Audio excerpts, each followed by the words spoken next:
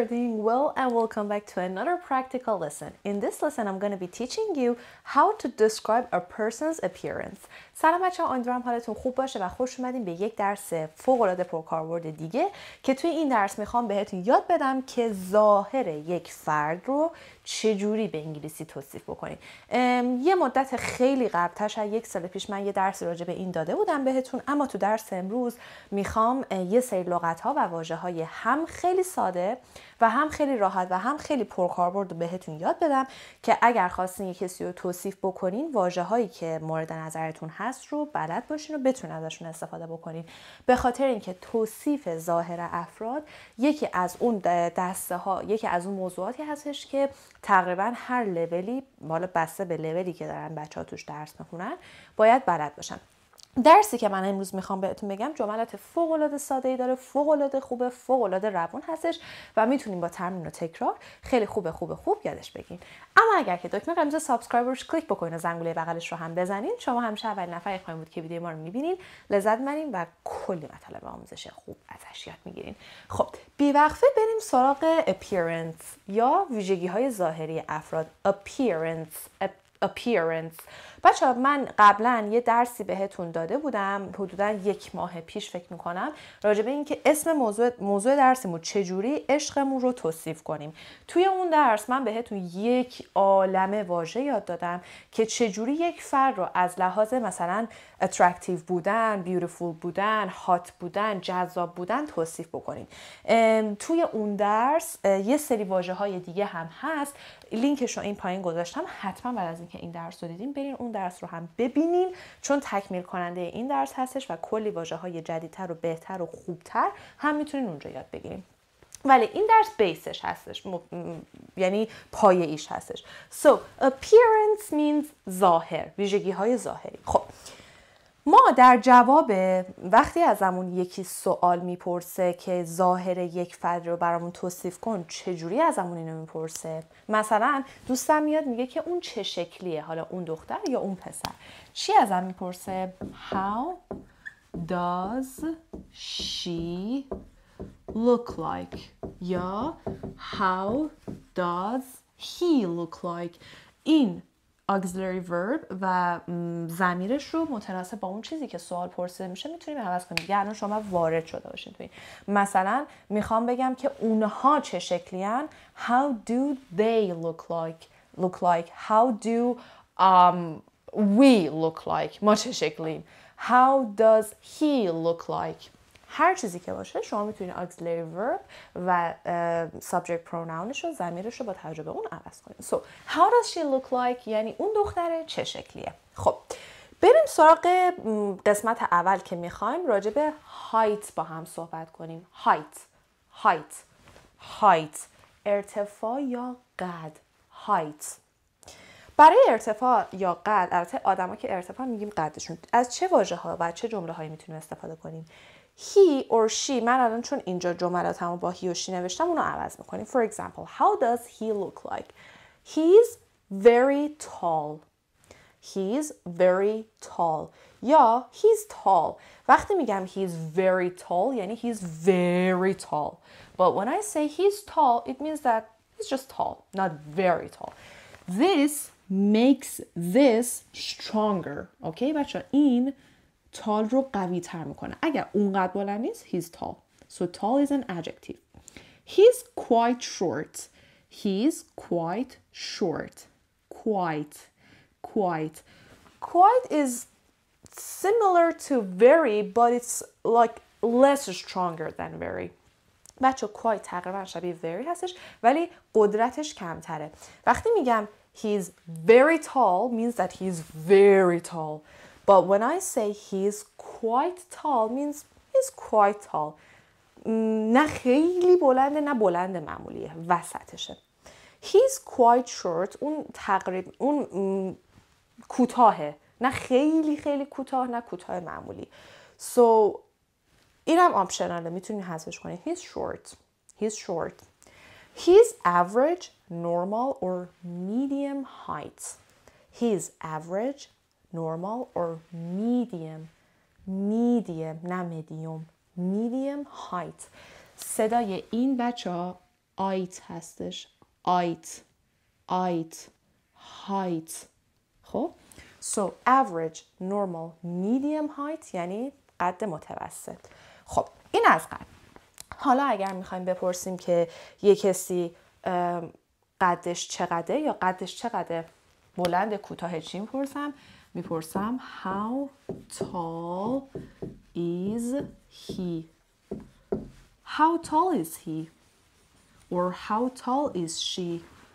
How tall are you? How tall are they? To be verbشو subject pronounشو با توجه به اون چیزی که هست عوض بکنیم. میتونی حالا قدتون هر چقدر سانتی متر هستش یا هر چیزی که هستش رو هم استفاده بکنیم. For example, hey Misa, how tall are you? I'm 170 centimeters. Or 170 centimeters. جفتش هم درسته.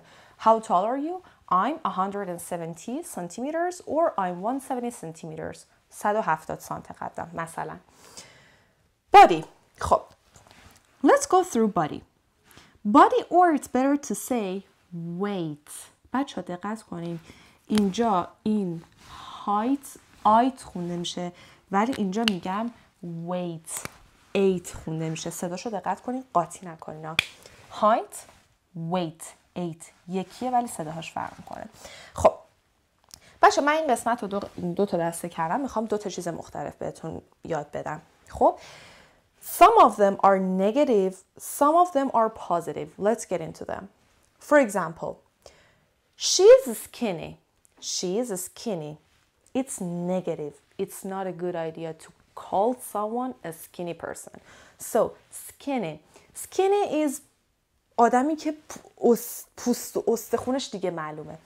بچه این نگریو هستش، یعنی اصلا مؤدبانه نیست. It's not polite to use it for a person که برای یه آدم استفادهش بکنی. She's underweight. She's underweight. Weight, underweight. کم بوده وزن داره. منفیه، استفادهش نکنین. She's thin. Negative. Thin, no. Thin. Short. Skinny. نه skinny. اینا شورت صداهاشون بچه ها. She's slim. Good. Positive. She's slim. بچه ها slim. Yes. Slim. No. Slim. Thin. She's slender. She's slender.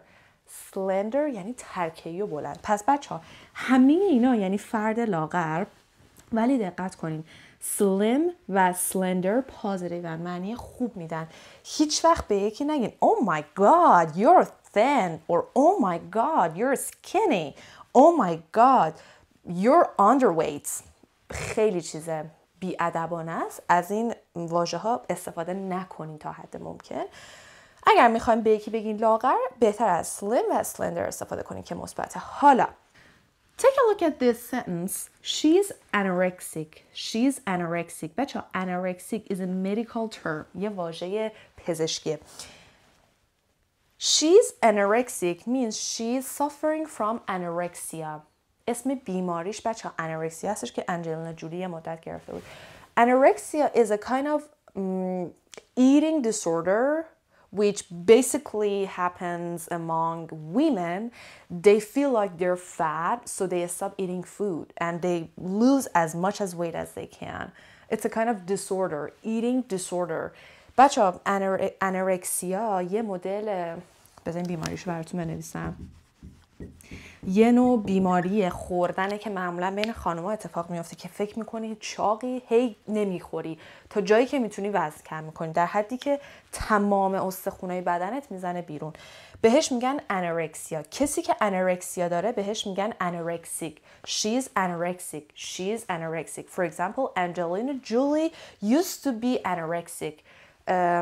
انجلینا جولی قبلا انورکسیک بود، یعنی بیماری انورکسیا داشت. خب این از این مدیکال هستش برای کسی که واقعا این بیماری رو داره استفاده میشه. خب حالا let's go to this side. This is the opposite of the sentences here. She's fat. It's negative. Never ever use fat. She's fat. Oh my god, you look fat. This is so rude. She's overweight. Negative. She's overweight. So look, weight, underweight, overweight means chalk. She's obese. She's obese. She's plump. Neutral. She's bony and she's chubby. خب بچه ها fat, overweight و obese نگتیون. نگین. obese معمولا کسایی هستن که بازم بیماری پرخوری دارن معمولا، ولی مدیکال نیست. اینا نگتیو هستن نگین. ولی مثلا چاقی میشه obesity. مثلا چاقی بین نوجوان، مثلا تینیجرها میگن teenagers obesity. چاقی مثلا سن نوجوانی. یه واژه پزشکی هم هست که ازش استفاده میشه، ولی واسه کسی رو در رو استفاده نکنین. She's plump means in a very attractive way, like someone who's overweight but it's attractive. یه کسی که اضافه وزن داره ولی جذابه. She's bony. bony بچه ها اون خانمای توپرن. bony. She's chubby. بچه چابی یعنی کپلو مپلو، کپلو با نمک. چابی مثلا برای چیکس، چابی چیکس هم I want to kiss those chubby cheeks. میخوام اون گونه های کپل مپل تو ماچ کنم. مثلا چابی برای گونه هم استفاده میشه. chubby cheeks or chubby face. پس چابی یعنی کپل مپل. So fat, overweight, obese, plump, bony and chubby. خب این از این. حالا میخوام بگم که جا ندارم اینجا بنویسم، ولی وقتی میخوام بگیم که اون چند کیلوه یا تو چند کیلو هستی میپرسم how much do you weigh. how much do you weigh. انگار تیش هضم میشه. how much do you weigh. I am 56 kilograms. 56 کیلوگرمم. How much do you weight? I'm 56 kilograms. Or I weigh 56 kilograms. خب جفتش هم درسته. پس how much do you weigh. نمیگم how much do you weight. اوکی این ناونشه، اون وربش میشه. How much do you weigh. Let's go through hair. بچه برای hair میتونین هر رنگی رو قبل از hair استفاده کنین. مثلا black hair, red hair, brown hair, blonde hair, gray, green, purple, pink. هر رنگی رو میتونین قبل از hair استفاده کنین. حالا کسی که مثل من خیلی دیگه مشکیم، ولی کسی که پوست یه کوچولو رو سفید گندمی داره و معمولا موهاش براون یا بلک هستش، بیشتر براون میشه برونت. کسی که سفیده، وایت، پوست سفید داره، موهای روشن داره، بهش میگیم blonde. So blonde, someone who's got white skin and pale hair. Someone who's got brown hair or black hair and darker skin tone is called brunette. And someone who's got red hair is called red-headed. Red-headed. It's an adjective. Adjective. Red-headed. She's a redhead. Noun. She's a redhead. She's red-headed. خب حالا مثلا میخوایم بگیم که موهای اون دختره مشکیه. اینجا نگاه بکنین. She has black hair or she's got black hair. She's got is more common. She has black hair or she has got black hair. راجع به has got, have got قبلا صحبت کردم. لینکش رو این پایین میذارم ببینین. هیچ فرقی با هم ندارن، ولی has got کامن تره. I've got dark brown hair. مثلا من که dark brown نیستم، من black هم. I've got dark brown hair. I've got blonde hair. You've got red hair. پس میتونیم با have got, has got یا have has بگیم. خب حالا بچه ها blonde تهش میتونه ای باشه یا نباشه، هیچ فرقی نمیکنه. blonde و brunette در زبان انگلیسی هم میتونن noun باشن، هم میتونن adjective باشن. جفتش درسته. یعنی میتونم بگم که میسا is brunette or I'm a brunette. جفتش هم درسته. Sally is blonde. Sally is a blonde. جفتش هم درسته. هم به عنوان noun استفاده میشه، هم adjective. بعضی لغت ها انقدر تو زبان انگلیسی خودشون اشتباه استفاده میکنن که میگن آقا شما هم noun استفاده کن هم adjective، جفتش هم درسته. اما این redhead، Sally is a redhead، noun Sally is redheaded. دقت کنید. خب redhead nounشه، redheaded adjectiveش هستش. حالا now let's go through types of hair. Hair is uncountable. I cannot count it one hair, two hair. No, it's uncountable. I never say hairs. غلطه. Countable نیست. خب. Let's see. This is straight. Straight like mine. Straight. Wavy, curly. اونی که یه ویو باز داره میشه wavy. اونی که اینجوری ریز ریزه میشه curly. So wavy, curly, straight. Straight. حالا اگر بخوام اندازه مو، رنگ مو و مدل مو رو بگم به چه ترتیبی اینا رو پشت هم میارم؟ What is the order of all these adjectives? order یا ترتیب این adjective ها چیه؟ قدش، رنگش و مدل مو. ببینید چجوری میارم. مثلا من She's got short, straight, black hair. Short, straight, black hair. اول قدش رو میارم، بعد نوعش رو میارم، بعد رنگش رو میارم. Short, straight, black hair. Sally's got long, curly, blonde hair. پس اول قد، بعد مدل مو، بعدش هم رنگش. مدل‌های دیگه هم میتونیم بگیم. حالا برای اینکه این بیشتر براتون جا بیفته بچه‌ها بریم روی عکس تصویر. من چند مدل تصویر بهتون نشون بدم با موهای مختلف که ببینیم این جمله ها رو چجوری میتونیم بگیمشون. خب the first one. She has long hair. She has long hair. فقط داره اندازش رو میگه. She has long hair یعنی چی؟ یعنی موهاش بلنده. اینجا از has استفاده کرده ولی اگر بگیم she's got کاملا درسته. She has long black hair. She has long black hair.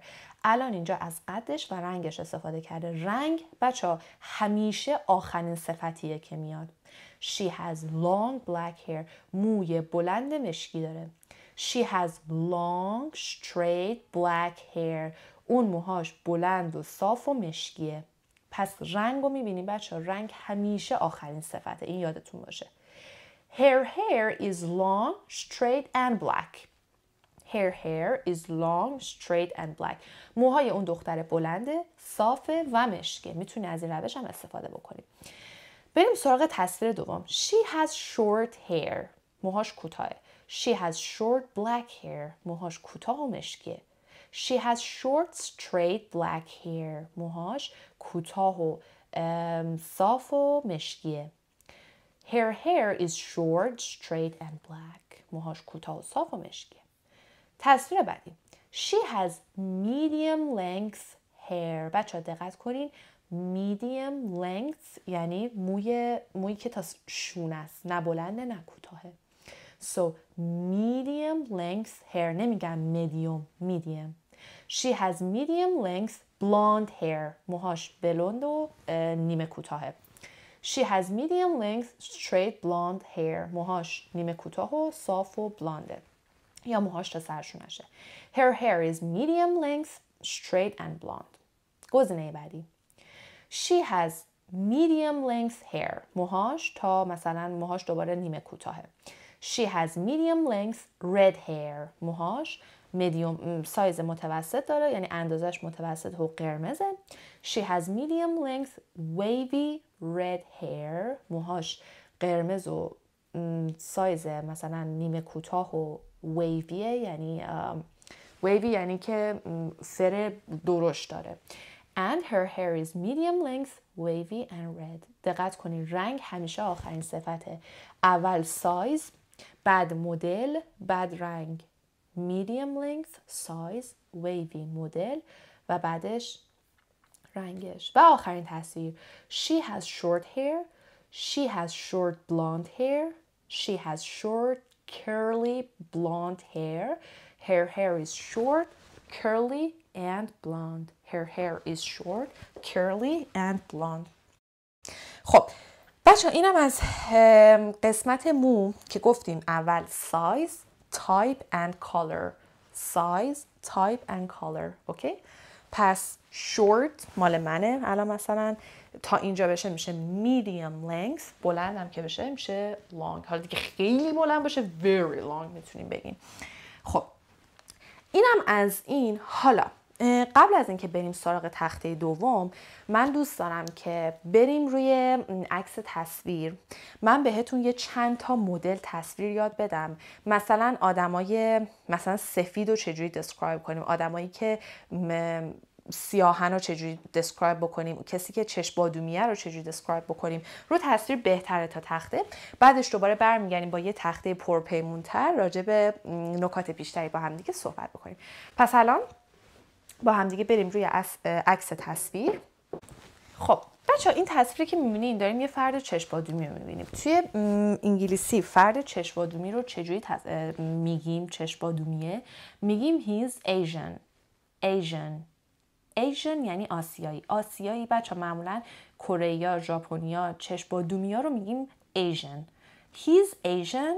He has light brown skin. He's Asian. He has light brown skin.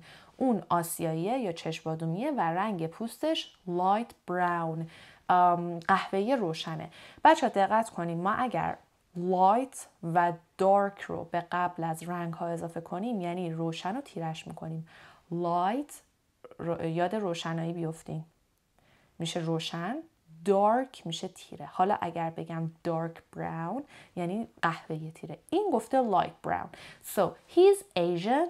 He has light brown skin or he has got light brown skin.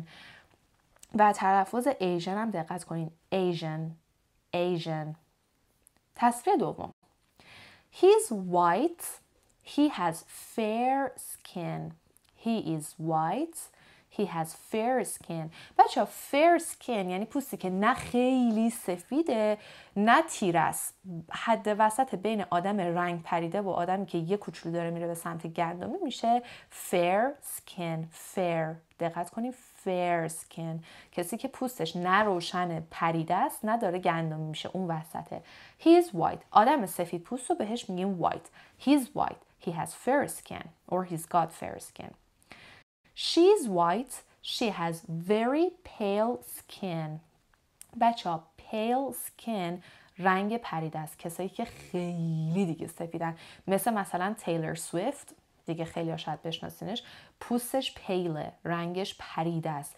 به این مدل آدمای سفید پوست این شکلی میگیم pale skin. She has pale skin. حالا اگر خیلی رنگش دیگه سفید باشه، مثلا گچ باشه، خیلی دیگه سفید باشه، میگیم she has very pale skin. very قوی ترش میکنه. And again she's white.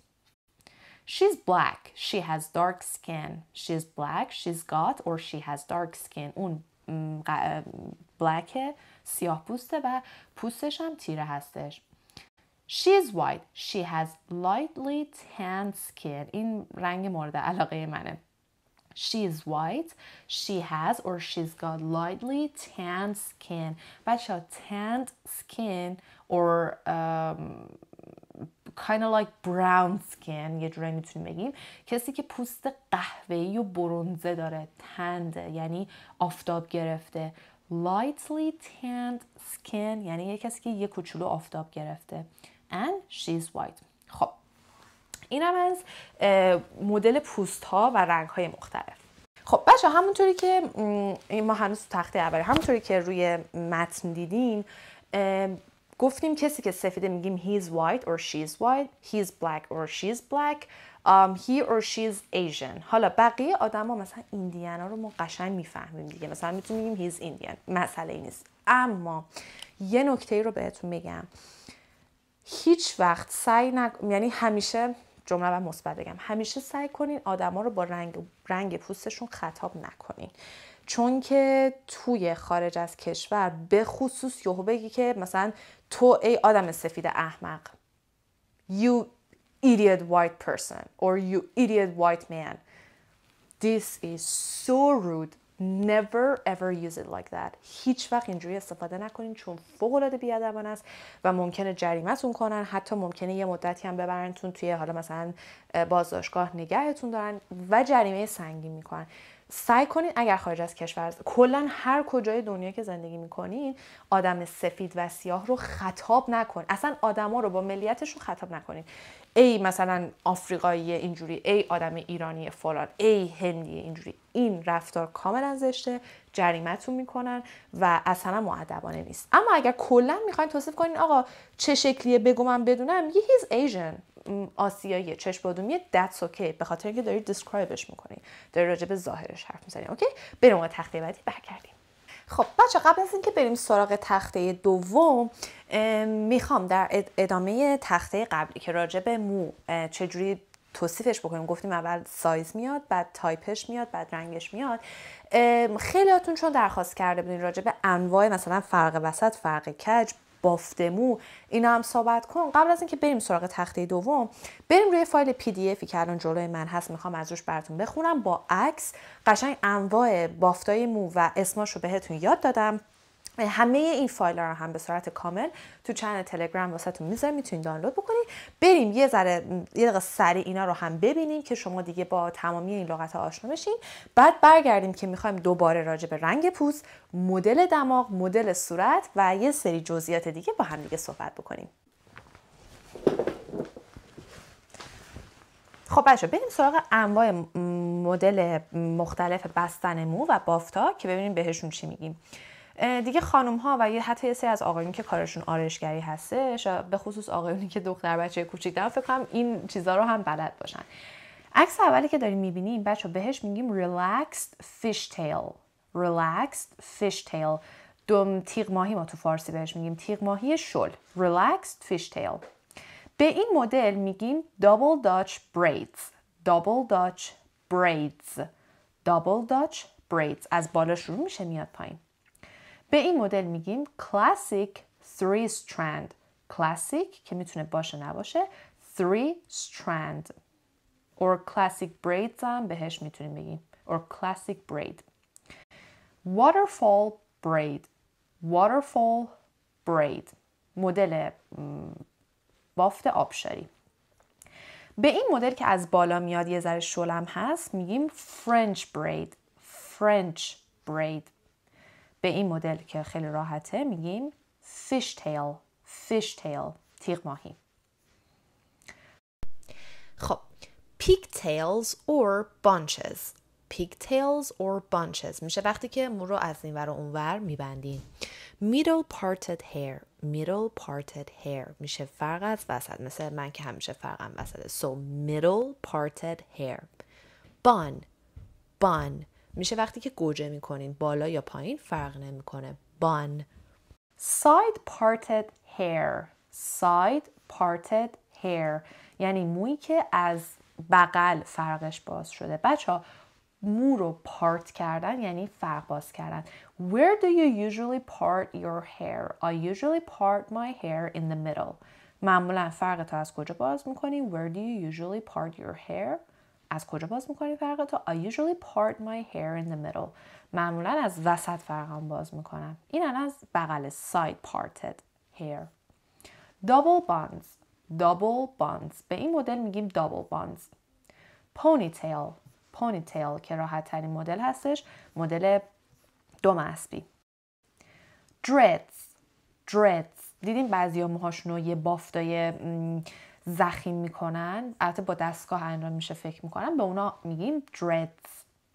layered. موی خورد که این واقعا بازیگر مورد علاقه منه، ریچل تو فرندز یا جنیفر انیستون. layered موی خورد. و cornrows. cornrows بهش میگیم از این بافتایی که الان روی موهای ریانا میبینین، بافته چسبیده به سر. cornrows. خب بچه اینم دیگه از انواع بافتا و مدل مو که با هم دیدیم. خیلی حالا مهم نبودن برای اینکه درس تکمیل بشه براتون گذاشتم. بریم سراغ رنگ پوست که با هم صحبت کردیم، یه دور دیگه برای اینکه یه جا مطالبش باشه با هم صحبت کنیم. پس گفتیم که برای مثلا رنگ چشم، برای رنگ مو، برای همه چی میتونیم از has or has got استفاده کنیم. برای he or she. she or he has or she or he has got bronzed skin, tanned skin, pale skin, dark skin, white skin and fair skin. بچه برونزد و تند جفتشون یعنی پوست آفتاب گرفته و پوست برنزه. معمولا تند به کسایی میگن که یه کوچولو قرمزی آفتاب مونده ولی هیچ فرقی نداره. جفتش هم یعنی برنزه. پیل یعنی پریده، بهتون گفتم پیل رنگ پریده. دارک تیره. وایت سفید. فیر نه خیلی رنگ پریده است، نه به سمت گندمی میزنه، اون وسط توی عکس دیدیم که بعدش هم بهشون سکن اضافه میکنیم. اینا همشون بچه صفت هستن و دقت کنین چون سکن جمع بسته نمیشه هیچ آرتیکل ای و ام قبلش نیومده.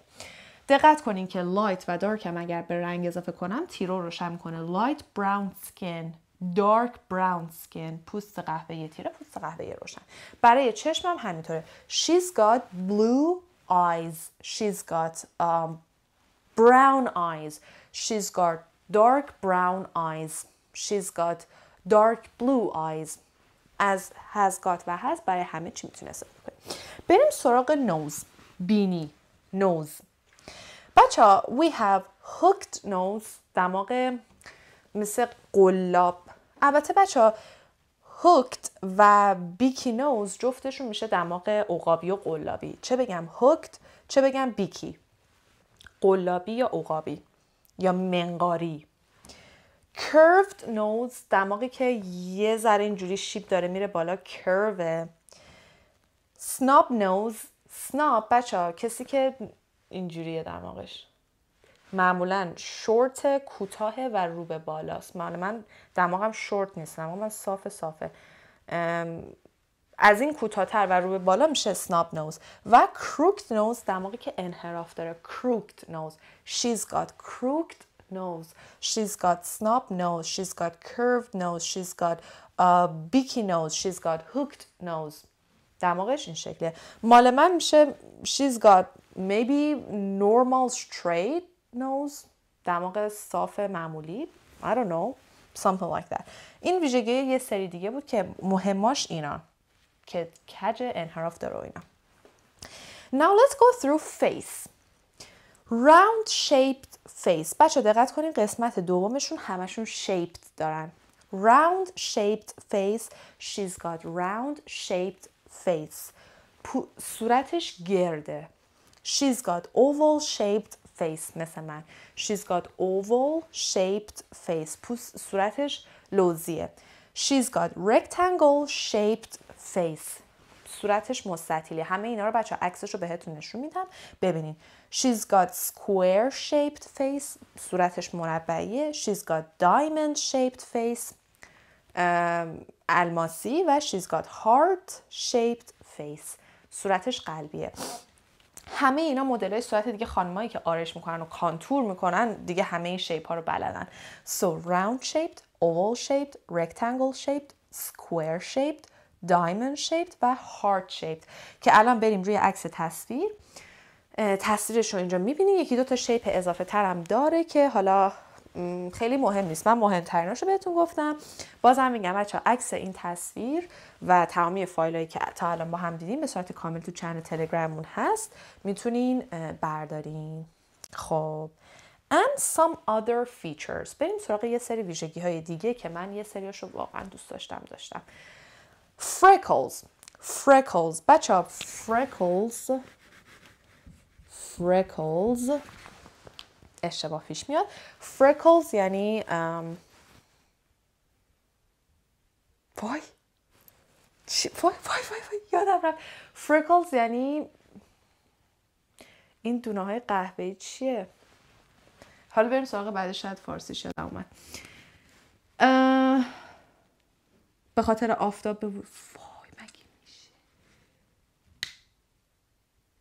I can't remember it. Okay. dimple یعنی چال. اگر حالا دوتا داشته باشه she's got dimples. مثلا یه سری cheek dimples دارن. cheek dimples یعنی چال روگونه. cheek dimples or cheek dimple. birthmark یعنی این دیدین بعضیا رو صورتشون یا رو بدنشون با یه سری لکه های قهوه‌ای به دنیا میان به خاطر تولد، مثلا ماه گرفتگی میتونیم بهش بگیم birthmark، به اونا میگن. She's got a cute birthmark mark on her face. اون یه birthmark یا مثلا ماه گرفتگی، یه بانمک رو صورتش داره. spots دوندون، scar or scars جای زخم و wrinkles یعنی چروک. میسا's got some wrinkles on her forehead. میسا یه سری wrinkle روی foreheadش داره که واقعا هم داره، من نباید این کارو بکنم. بچه‌ها freckles هم آخر نفهمیدم چی میشه. بابا وای مگه داریم، مگه میشه؟ freckles میشه این دونه هایی که روی قهوه‌ای که روی دماغ و گونه میمونه. فارسی forget کرد. باید یادم بیاد. I can't remember it. Okay, so freckles, dimple, birthmark, spots, scars or wrinkles که میشه چین و چروک wrinkles. این هم از این. امیدوارم که لذت برده باشین. تمام فایل ها و عکس تخته به صورت کامل تو چنل تلگرامون هست. من همچنان این رو هم یادم نیومده اسمش چی بود. I can't believe it. لینک اون 2 تا درسم که بهتون گفتم، یه درسی بود که چجوری عشقمون رو توصیف بکنم، گفتم یه سری لغت‌ها و صفت‌های جدید بهتون یاد دارم، این پایین هست. بعد بچه ازتون میخوام، خیلی از شماها عکس ندارین، من نمیتونم ببینم چه شکلی، خودتون رو با این چیزایی که اینجا نوشتین، صفتایی که یاد گرفتیم، جمله‌ای که یاد گرفتیم، خیلی ساده و راحت توصیف کنین. ککمک که من خیلی دوست دارم، به نظرم خیلی بانم. اگه کسی ککمک داره خواهش میکنم انقدر زیر آرایش نپوشونین، خیلی خوشگله. الان یه سری میان اصلا با آرایش اضافهش رو میکنن و یه سری که دارن میان میپوشونن که مثلا دیدنشن. اتفاقا خیلی هم نازه، خیلی هم کیوته. بچه جمله هاتون ساده باشه. مثلا من خودم بخوام توصیف کنم میگم I'm quite tall, I'm medium weight. وزنم مثلا نه خیلی لاغرم نه خیلی I don't know. I'm not chubby, I'm not slender, maybe medium weight, so I'm medium weight. I've got dark brown eyes, I've got light tanned skin, I've got a normal shaped nose, I've got an oval shaped face, I have no features on my face. I've got some wrinkles on my forehead. And I also have plump lips. بچه plump lips. اینجا بنویسم. Plump یعنی چی؟ لبایی که یه ذره برجستن. Plump lips. اوکی؟ همینقدر راحت با I have, I've got خودتون رو توصیف کنین و این پایین برامون بنویسین. Till another video. Love you guys so much. Take care. See you soon. Bye bye.